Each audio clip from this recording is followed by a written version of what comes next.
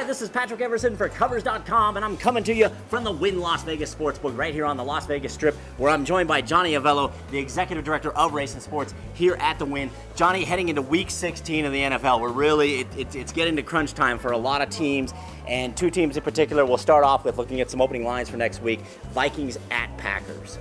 Well, here's the Viking team who started off with 5 straight wins, and now they find themselves struggling to get a win. I think they've lost 7 of their last 9. We opened up the Packers 7-point favorite, which looks extremely high, but these are two teams going in certainly different directions. Very different directions. I mean, Green Bay just, you know, an incredible win yesterday and a 4-game win streak, and the Vikings, as you mentioned, backsliding.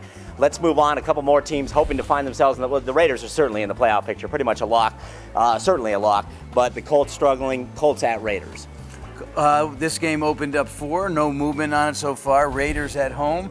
You're right, the Raiders are in the playoffs. They're looking to retain the home field advantage, at least throughout until they have to meet maybe the Patriots. Right. And the Colts are trying, in the AFC South, trying to win that division because that thing is totally up for grabs. The Colts seem to be playing a lot better football now, too. Right, and I mentioned struggling, probably struggling ahead of yesterday. You know, they've kind of put it together yesterday for sure with a huge blowout win at Minnesota. So they still are definitely in the thick of things. All right, and let's finally wrap up. Christmas Day game. You got the Ravens at the Steelers. There's a tradition unlike any other, right, on the traditional holiday.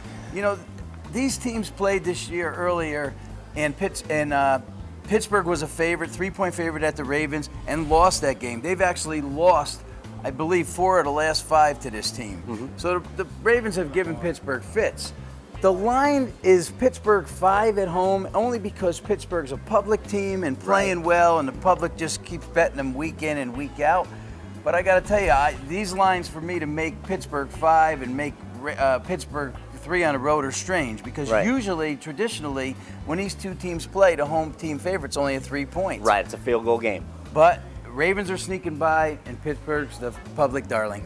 Alrighty, and both teams have a lot on the line this week. The Ravens really need that win. The Steelers need it almost as badly as the playoff picture really begins to clear up after Week 16 for sure. Thanks again to Johnny Avello for his insights as always. For Covers.com from the Wynn Las Vegas on the Strip, I'm Patrick Everson. Be sure to subscribe to our YouTube channel and, of course, give us a follow on Twitter at Covers.